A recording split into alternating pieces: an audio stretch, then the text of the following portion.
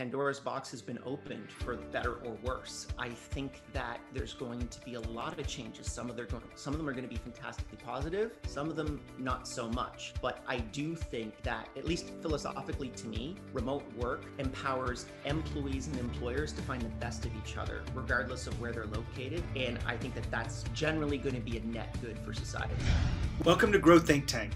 This is the one and only place where you will get insight from the founders and the CEOs of the fastest growing privately held companies. I am the host. My name is Gene Hammett. I help leaders and their teams navigate the defining moments of their growth. Are you ready to grow? Today we look at the future of remote work. Now, you may think you've got it figured out. You spent the last 18 months or so in a remote world. Well, it's about to change even more because we want to make sure that we create an environment that people can excel in. We want to make sure that those people are growing. We want to make sure they're connected to the culture, but we want to also make sure we understand the key aspects of what the future of remote working will be like. Today's guest is co-founder of Time Doctor, Liam Martin, and he talks about some of the interesting pieces to asynchronous work versus synchronous work, and why synchronous work has worked in the past, but it may not be the dominant force inside of our organizations as it has been. We look at different ways that asynchronous work actually works. He talks about the silent meeting, and it really is an important aspect to you understanding what the future of work will look like. You have to change the way you lead people through the future of work. You have to change the way you are intentional, the way you communicate, and it really is important for you to understand all these aspects in the future of your own leadership, not just the future of remote work. When you think about your own journey as a leader, are you completely clear about how you're up-leveling and all of the things that go into you being the best leader you can be for your team? Being an extraordinary leader takes you increasing your skills, takes you mastering communication, takes you listening at a different level, takes you getting a sense of ownership across the projects. There's many aspects to this. This is the core of my work as an executive coach. I'd love to help you and your roadmap to being an extraordinary leader. We do something called Fast Growth Boardroom. It's a very special experience with leaders of fast growth companies that want to get together, hang out, do some fun stuff with coaching, with a community, and the content in there is excellent. We help you become an extraordinary leader. If you think you're a fit, just go to fastgrowthboardroom.com and check it out. You can apply. We'll have a conversation. I'd love to get to know you, see if it's a fit. If not, I'd love to give you some free access to others or refer you to others that would help you be the leader that you know you can be. Just go to fastgrowthboardroom.com if you think you're a fit. Now, here's the interview with Liam. Liam, how are you? I'm very good. How are you? I'm excited to talk to you on Grow Think Tank. Yeah, me too. We have been through a lot lately, but before we dive into what we're going to really talk about today, which is remote work and what it looks like in the future, I'd love for you to share a little bit about Time Doctor. Sure. So Time Doctor is a time tracking tool for remote employees. We've been running the company for approximately 10 years, and we are what's called a remote first organization. So we have team members in 43 countries all over the world. We've been doing it for about almost 20 years, actually. And I'm very, very passionate about building and scaling remote teams. So a remote time tracking tool was a natural extension of that. Did you create the tool out of your own need, or did you see an opportunity out there? So before I started this company with my co-founder, Rob, I had an online tutoring company, and I was scaling that company quite well right out of grad school. And I found that there was a big problem inside of that model, which was I would bill a student for 10 hours. And then the student would come back to me and say, hey, I didn't work with my student for 10 hours, or my tutor, I worked with them for 5. I go to the tutor and say, hey, did you work with Jimmy for 10 hours? And they'd say, of course, that's why I billed you for 10 hours. So I'd end up having to refund the student for 5 hours and pay the tutor the full 10 hours. And that was really destroying the business. So I needed a tool to be able to very clearly and quantifiably measure how long someone worked on a particular project or task with someone else. And that was really scratching my own itch. I tell anyone that's going to start a business, scratch your own itch, because it's going to get really difficult over the next couple of years and you're going to want to quit a lot. But if you have that passion, you're going to be able to get yourself through. Now, I don't know exactly what the product does, and we don't have to get into the details of it, but does it get into, do employees resist the fact that because they're getting recorded in some way? How does that kind of work with your product? To a degree, what we like to follow, at least internally, is a radical transparency mindset. So everyone in the company uses Time Doctor. They choose when to turn it on and off. So it's a task management tool. And when it's turned off, there's no actual time being tracked, but then everyone knows what everyone else is doing. So right now they know that I'm working on my podcast task, which is inside of my podcast podcast project. I compare that to all the other 600 plus podcasts that I've done over the last 2 years. And then I can start to analyze that data and figure out, well, how long does a podcast actually take? How much does it cost me? And then what's the long-term return on ad spend effectively for this type of task? So it can be used to measure your own time, but ideally it's to measure across the team and the organization, right? It works the best when everyone uses it, even the people that are in charge. We believe that it's not just a top-down approach, it should also be a bottom-up approach. So everyone can see everyone else's data, and then you have that transparency throughout your organization. Well, Liam, we're going to look at the future of work and specifically remote work. We've been through an incredible time period of change. I think a lot of people, I'm sure you've heard everything in the book where companies said they could never hire remote workers. We don't have that kind of business. That's not going to work here. Well, we proved that wrong. Almost everyone knows that they can work remotely. At certain jobs they can't, but especially in the knowledge world, knowledge workers are expected to think and apply and research and do those things. Tell us a little bit about the way you see the current world of remote working. So you're right. We went through a massive change. I actually had a dinner with a friend of mine who runs a multi-billion-dollar technology company that you would probably know. And he told me, I didn't think we'd ever be able to go remote. And I was completely wrong. And he basically just told me that I was right, which is fantastic.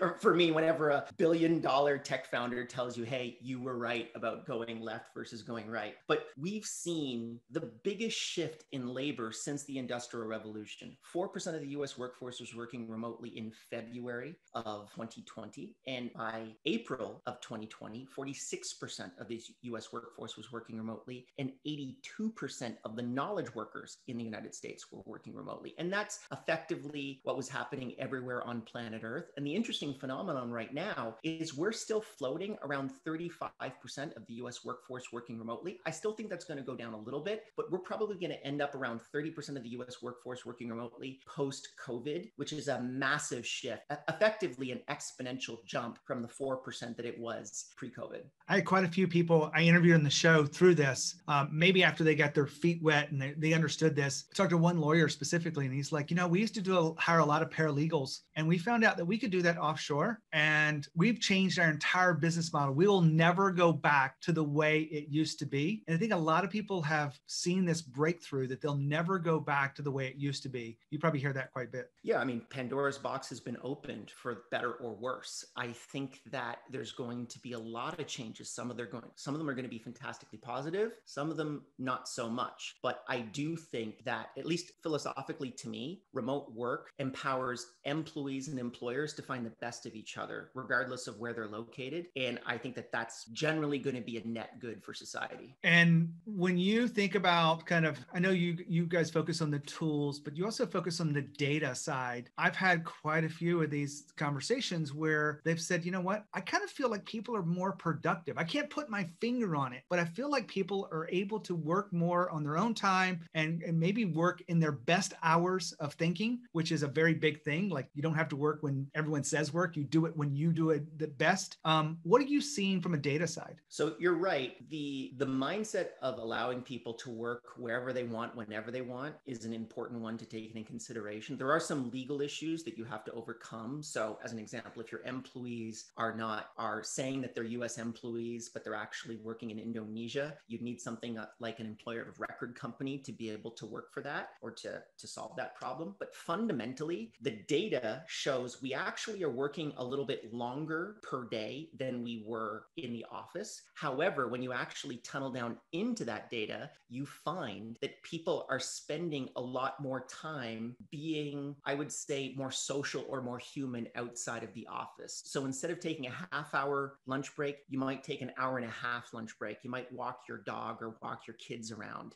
You might be able to spend more time with your wife or husband or with your family during your work. So it's allowing you to actually have much more human connections with work, as opposed to when you go in the office, it's an hour commute in, it's your 9 to 5, and then it's an hour commute back. Just quite literally saving those 2 hours of commute time, which is the average commute time in the United States, States is huge in terms of your overall productivity, even if you use that simply to sleep. Now, Liam just talked about we're working more hours, but we're also having more social time. Now, I think employees are not going to want to give up a lot of the flexibility that has been created through this. They like the no time commuting. They like the fact that they don't have to always dress up, or maybe they just dress up from the waist up. They love the flexibility of working on their own time when they do their best work. And it's something you probably should embrace, because you want the best of employees. You don't want them to work the hours that are always there. Now, they have to be available for certain meetings and certain things. I get that. Sometimes they need to be in the office. Sometimes they need to be, at client sites. But you want to make sure that you create a space that where people can be flexible, because some of the best talent out there is going to require flexibility. And it's really an important piece to keeping the best people and hiring the best people. And that's what's important for you as you scale your company. Back to Liam. And when you think about the future of this, like things are going to be different than they are today. What do you what's the vision you have for that? So it's going to be very interesting. There's three separate directions that we're going in. There is companies like us, which are remote first companies. And then there are people that are going to go back to the office after COVID is over. And then there's going to be hybrid companies. So you're going to go one of those three directions. Right now, the market is approximately 20% of that workforce is going to stay remote. About 15 to 20% are going to go back to the office. And then 60 to 70% are going to go hybrid. And I think the big critical part is hybrid is kind of a tangential term. Some people may go hybrid and say, you can work from home, or you can come into the office. The office is just available to you. Or, hey, you have to actually show up in the office 4 out of every 5 days. And maybe on Fridays, you get to go remote. So that's the one that I think is the most interesting. And we're probably going to see over the next 24 months, that number whittle down back into the remote camp and the office camp. And that remains to be seen where we really go. I would, however, say from an economics perspective, the P&Ls for remote first organizations are way more efficient. On average, they're about 30% more efficient in terms of labor consumption than an on-premise model or an office model. So I think that that's going to be a really important factor as it applies to this hybrid category, which is by far the largest category of work that we're planning on doing after COVID. Now, there's certain challenges around leading a hybrid organization. Remote first has its challenges as well. Back to the office, certainly has challenges, but hybrid involves a lot of,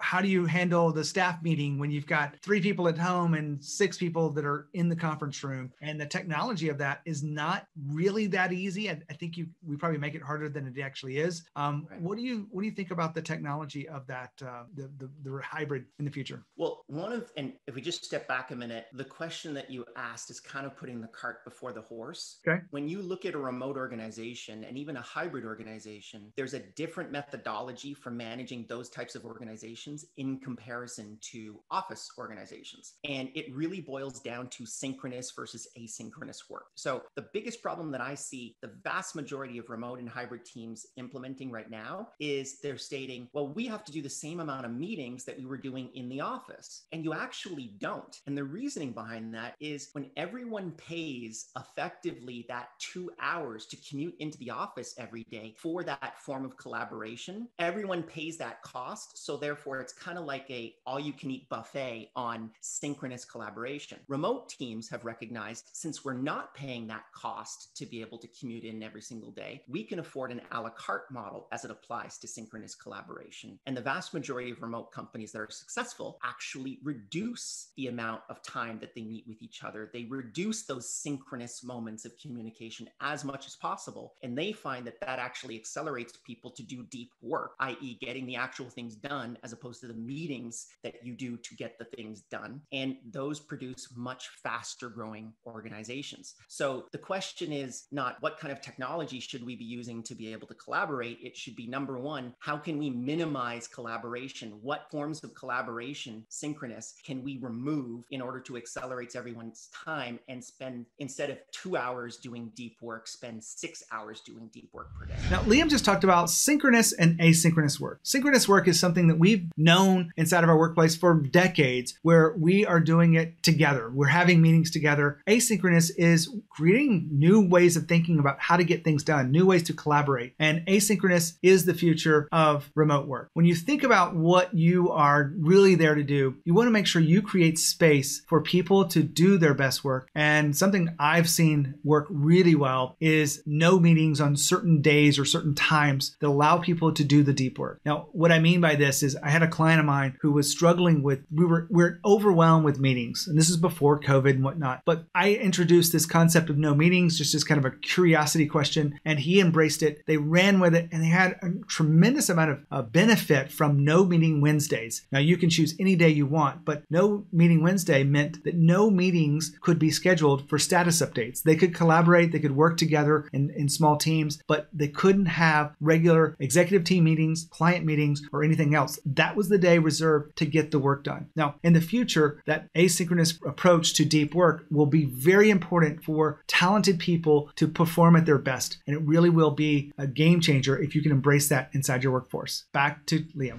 I think a lot of people misunderstood this deep work, and I find it to be incredibly powerful. I'm not a 30-minute kind of, let me just put my thinking cap on and do 30 minutes. I have to do 2 or 3 hours. And when I wrote my book, it was 3 or 4 hour writing sessions. Are you seeing that this deep work in a remote world being able to stick around? So if you take a look at Cal Newport's book, Deep Work, it is, to me, the absolute guide that everyone should be using to be able to focus all of their employees on achieving the most throughout their workday. A lot of the times, particularly in on-premise organizations, i.e. office organizations, a lot of the mid-level management is really not needed inside a remote organization because you require way less meeting time. You require way less synchronous communication time in order to get what you need done, because everything is really reduced to quantitative metrics that are reported asynchronously. So to me, when we look at where we're at right now, I mean, within the next 2 years, I fully expect there to be a very serious compression in the mid-management layer inside of corporate America. More importantly, I also see the distribution of labor being, I mean, there's going to be a complete renaissance of people that are able to be really, really good at their job at very particular things. And those are the people that are really going to explode inside of these organizations. And the people that are fundamentally just focusing on the communication pace, I guess, of an organization, which is quite a bit, those people will be minimized pretty heavily. Interesting thoughts about the future there.